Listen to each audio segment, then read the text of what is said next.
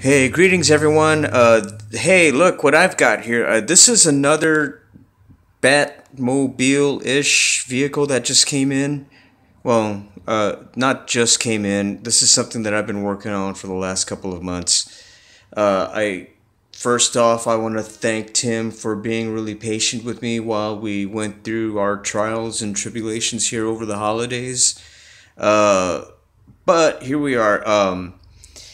This what there's some wires sticking out from the back, and I'll show you why in a second. But uh, the work that I've been doing on this one, I just found a new uh, supplier for electronics, and from now on, I'm going to be using if I can't get it local, but I'm going to be using Evans Lighting as a resource from here on out. The last couple of projects that we did with lighting were with Evans products, and they are turning out to be phenomenal to work with. But this is I'm not sure what the scale is on this.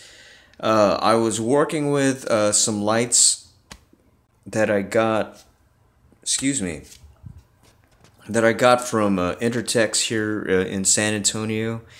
And those guys don't really know what I'm up to most of the time. I mean, I try to explain as best I can through my dummy, sort of sensibility about electronics, but they gave me these lights that said that would work.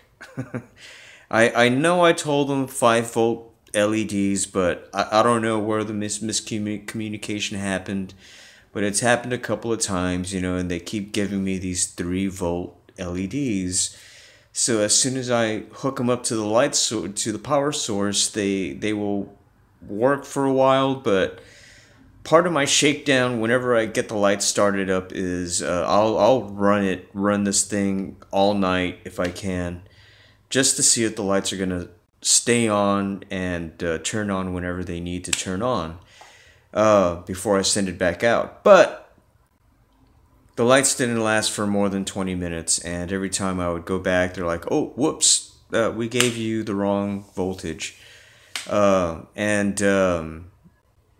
So now, going through Evans Lighting, I know that I'm going to be getting the right LED for the right price and the right uh, thing that I'm working on at the time.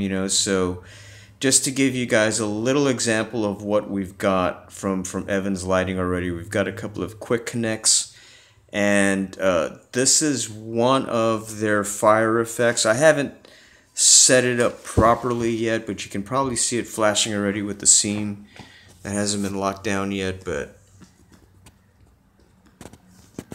that is a series of, let me see if I can get a shot in there. That is a series of 3 LEDs, and if you hold it off this way, that's pretty much the effect that you're going to get. I'm going to diffuse that. I'm going to bunch up those lights so that there's a more concentrated pulse in the center, but anyway, that's where I'm at with this so far. This set came from Evans Lighting. You can find it on the website. But I believe it's $6 plus shipping and handling. And I've got one in the Kenner Batmobile, and I've got one in this one set up. But I'm just waiting on some new headlights that are going to be coming in soon. That are going to be set here down in the headlight area. I found some smaller ones that I can fit right here onto the brow, and I've got another 3mm right there set up. So this thing's gonna be lit up from the front. The first time that I ran the lights, I should have known something was up when they were spotlighting all the way down the hallway here, and they were super bright. I was wondering if I was gonna have to kind of tune them down a little bit, but turns out I was just running too much voltage through those little tiny, poor, tiny little LEDs. But anyway, guys, this is a quick update on this one.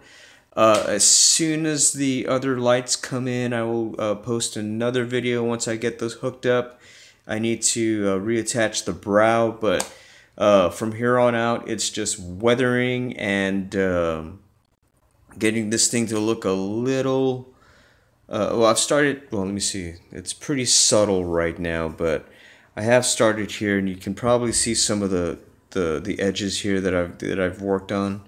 I still need to come over here and do some of that work, but the top here, this area, this has already got some kind of road dirt already locked in on it. I'm just gonna check to see how well. I'm probably not gonna go any heavier than that, but I'm just gonna work on getting these doors matched up along with that. This thing needs to be light blocked a little better and flattened out, but I also just need to add a little bit of weathering to that just to get it ready. But this is about 80% done.